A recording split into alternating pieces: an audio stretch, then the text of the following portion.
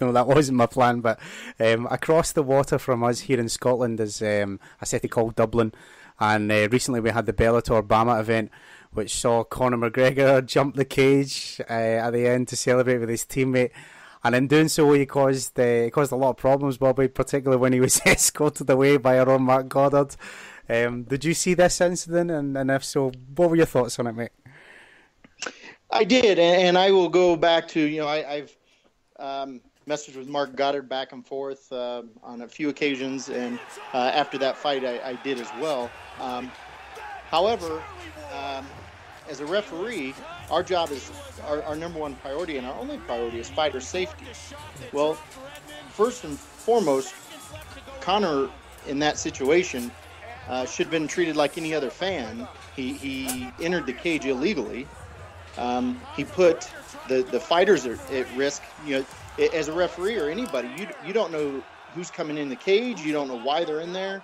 I thought Mark Goddard handled it so textbook professionally that if you go back and you watch the video, just his demeanor, he never got rattled. He was attending to the fighter. He was trying to come to a decision on whether the fight was over, if the round was over. And through all of that chaos that's going on, he's still keeping the fighter's safety in mind, and he's coming to a decision, and he never let it, if you notice, Conor pushes him, and then Conor tries to get in his face, and through that whole way, Mark never wavers from what he's doing. Yes. And I think that's absolute professional, and just a tremendous representative for our sport and everything else. I don't know what will happen to Conor, or I don't know what's going to happen there, but I would say if you were in attendance and you jumped the cage, you probably have been sitting in jail that night. Yes, 100%.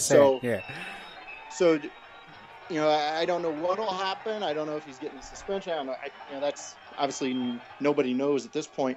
But as far as how the situation was handled, I thought Mark it was pinpoint, and that's one of those instances you don't train for as a referee. That isn't something you ever expect to happen to you. So for him to just be so pinpoint on what he was doing was remarkable. So I learned a lot from it. Yeah, that's well said, mate. Yeah, he was very level-headed in that heat of the moment, and a gentleman out there, Paddy the Baddie, and the fight. Us UK fans want to see, man. But fighting Paddy Pimblett, is that something you welcome, Brendan? What's your thoughts? Tell us, mate.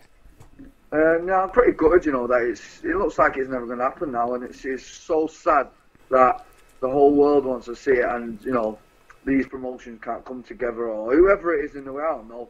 I've got no doubt that Paddy will fight me, and we all know that I'll fight Paddy. So I don't know. It's sad that it won't happen, but come on, let's be honest. It's an easy night's work, isn't it? It's an easy night in the bag. It's a Manchester-Liverpool derby. It'll be a bit of fun and that, but in realistic terms, it's an easy night at the office for me. Compared to the guys that I'm fighting, it's an easy night at work.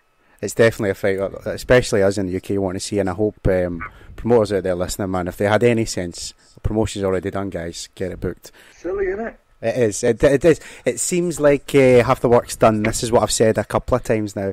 It's just waiting on you guys both saying yes, which it sounds like you're both keen for. So it's the easiest thing, just to book it. Fingers crossed. That everyone wants to see, especially maybe even if the UFC comes to Liverpool, like say they're going to do it. I mean, that would be a nice card to fill up the prelims. Yes, absolutely, mate. Well said. Obviously, I don't want to look too far ahead, though. We've got, like I said, AC.